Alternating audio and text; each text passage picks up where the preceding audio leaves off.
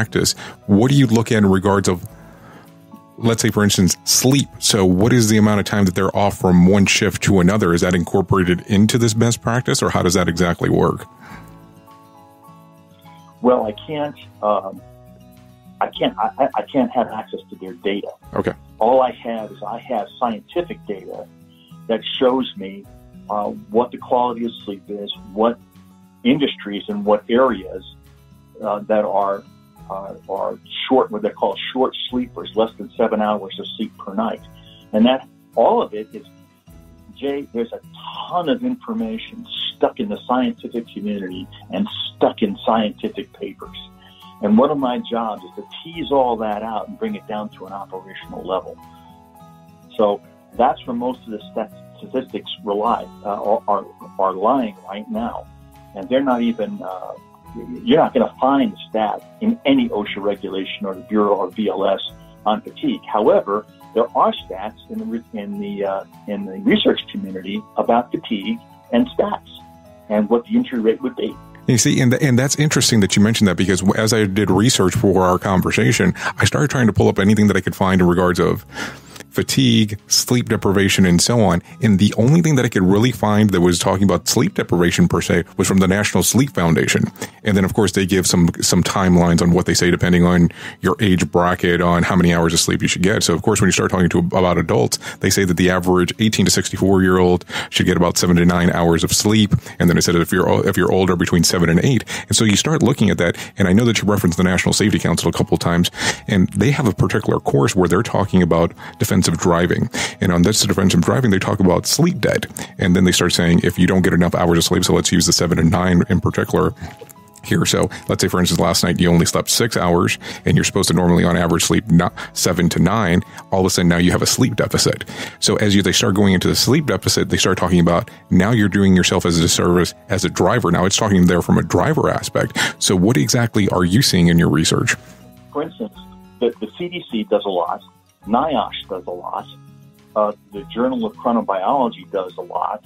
And there are other organizations out there that deal with fatigue and study for this. So, for instance, reading from the slide, CDC did a study in 2013 and 2014, and they looked at occupations. They looked at 180,000 employees. 180,000.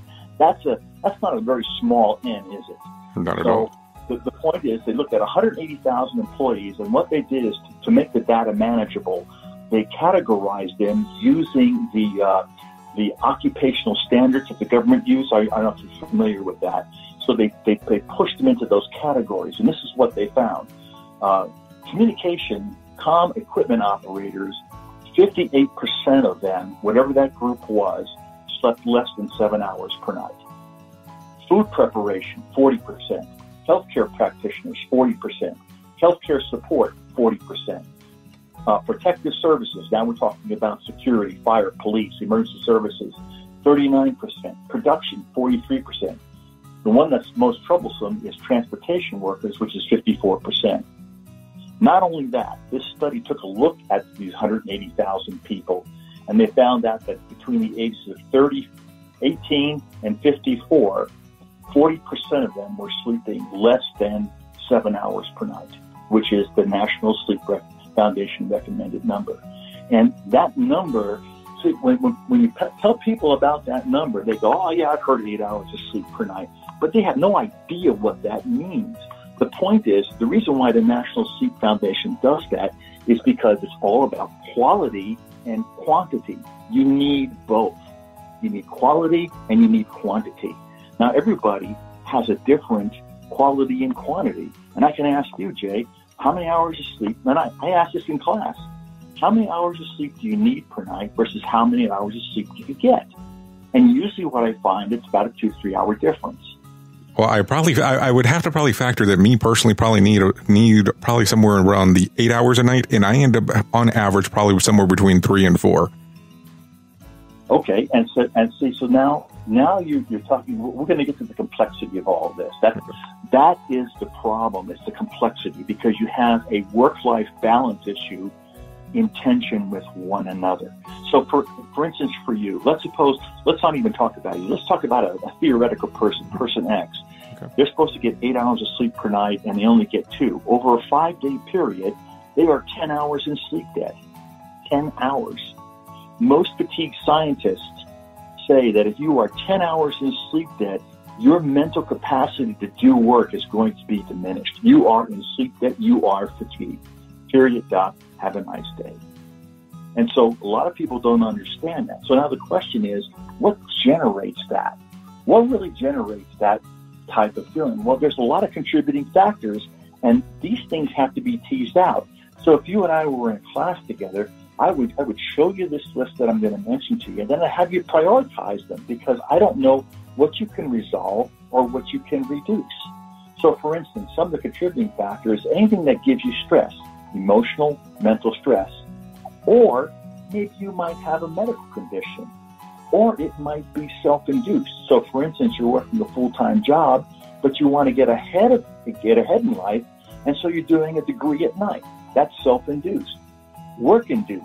You're working more than 10 hours a day, or you're working more than 50 hours a week.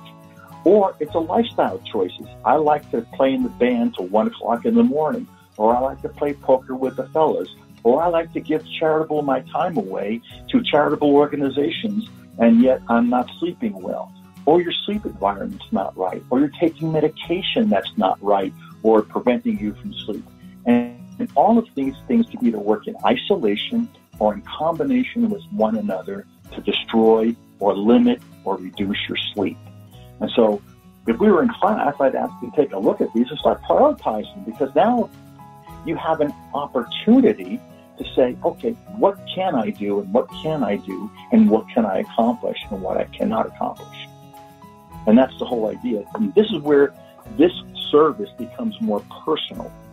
And I know that there are companies out there, Jay, that have these fancy technological devices. You plug in your sleep before you get to work, and they'll you do it like a time card kind of thing, and they'll do that. But to me, it's not reaching the level to the managers. I mean, senior executives have the same problems as the person on the shop room floor. It doesn't matter. And so the point is that the technological thing is nice and it's shiny and it's new, but the idea is getting down to the person to try and change some lifestyle behaviors is difficult to do, but it's a needed kind of skill that needs to be put in place. So, Joe, if somebody's interested in trying to implement this, how would they go about doing it? I mean, how do they all of a sudden now go into their company and say, hey, we need to change our issues with fatigue and sleep deprivation that we have with our particular employees? How would they actually implement a program as such? Well, the first thing I think is that first they have to recognize that it can be an issue in their industry or in their company. The second thing, and I've done too many of these things, it's crawl, walk, run. The first thing that I would like for any safety person to do is take a look, if they have the capability, and some of them don't, to do a data analysis on what they already have in regards. We've got a timestamp on a injury that happened. So take a look at your timestamps and see if you can't find a trend there. That may not provide you all the data you need. That it may not be the best data. The second thing is that one thing you can do is have a survey of the employees that are there and ask them these particular questions, and do it as a class and have them write down on paper how much sleep they actually get, how much sleep they need, and just put some of these stress factors down. They don't have to, it doesn't have to be tied to them. We don't want them to be singled out, because the last thing I want to have happen is to have this thing weaponized. I've seen things like this happen before, and that is the wrong path to take. So, be that as it may, then you have to start collecting data. So it has to be part of your accident investigation, your incident investigation type of things. How many hours of sleep did you have? And those are standard questions that need to be asked. Also, what can be also asked is the near-miss system is also a wonderful place, and the correction and preventative action area is also another area where you can collect information. And you're going to have to collect information maybe for 6 months, maybe to a year at that point in time. At the same time, you could be educating your employees on these particular issues of what is. And so if you start collecting that data, you might find out exactly what's going on here. and then move from there. And also, what I would normally do right off the bat is that as a courtesy, I have a scientifically validated program that takes a look at shift schedules. And so we plug in the days and the hours, and we look it over a 30-day period. And 30 days is more important than just 1 week because it shows you the trends of how much fatigue is available. And so what it does is spits out on the y-axis is the average probability of sleepiness that a person would experience. And everybody is different. So it would tell us, and I've done that for a few folks already, but it hasn't shown any fruit, but I've done it for them. And some of them, there's one organization I'm thinking in particular that is above 50%, but they're working permanent nights, and permanent nights is the worst. It is the worst schedule you could ever be on. And they are over 50%, which means the opportunity to fall asleep is 50% right on the job. And it may be planned or it may be unplanned. So I know that sometimes they say that there are certain people that are able to sleep during the day, and some people can work nights because of that and so on. Do you really think that a person can adjust to that, or based on what you just said, not really? Okay. Great question, Jay. Great question.